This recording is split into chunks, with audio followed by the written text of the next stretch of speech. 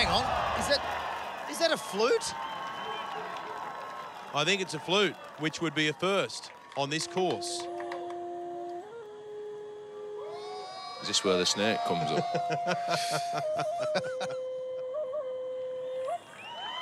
Wow. Very peaceful. What's this guy's story?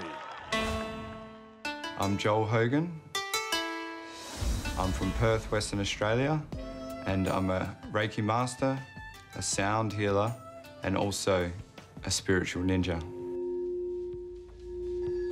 What I love about Ninja Warrior, the obstacles I relate similar to life. Sometimes they're not easy, but if we have the courage within to bring forth our energy, anything is possible. I've enhanced my spiritual energy through meditation. Meditation will help me get in the zone and really help me touch that buzzer. There's Joel's wife, Lan, supporting him on the sideline. Gotta tell you, I'm not particularly spiritual, but maybe it'll rub off. Maybe it will. He'll be so relaxed, he'll be so calm. And staying calm is important on this course. I think I'm prepared to make a call. We're going to see him up the top of this walk wall. That's a very big call. We're about to find out. Righto. Here he goes then.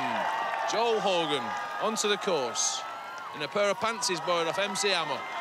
And look at him, size each step up, imagining exactly what he has to do and visualising his goal. He's like a cloud. He's just floating.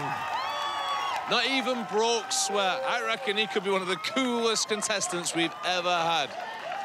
Just looks like he's got everything under control. Maybe there's something into this spirituality. As he takes to the trampoline, bounces on, clings on, nice. He does that beautifully. He's quickly got to get onto that net and get himself to safety. Tell you what, he's pretty to watch, isn't he? He is really very, delightful very style. elegant. He really is. And that's already early proof that he's got the upper body strength, because he was quite happy to hang on to that net without any assistance from his feet. I'm going to put my head on the chopping block. I reckon the bridge of blades, he will just float like the cloud that we think he is. Here he goes, the spiritual ninja. Oh, Well done, yes! He just bounced it either way and managed to find the ending.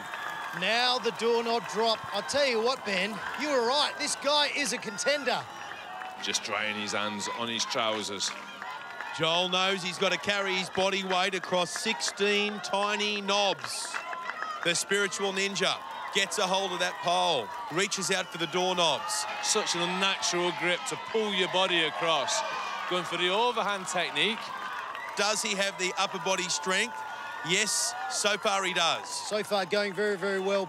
But as we know, this is a grip strength drainer. He's got to turn, he's got to flip that body around, keep the momentum going to get to the other side. Just as you were saying, can he keep the momentum going? He fell. But you know what? He was elegant to watch.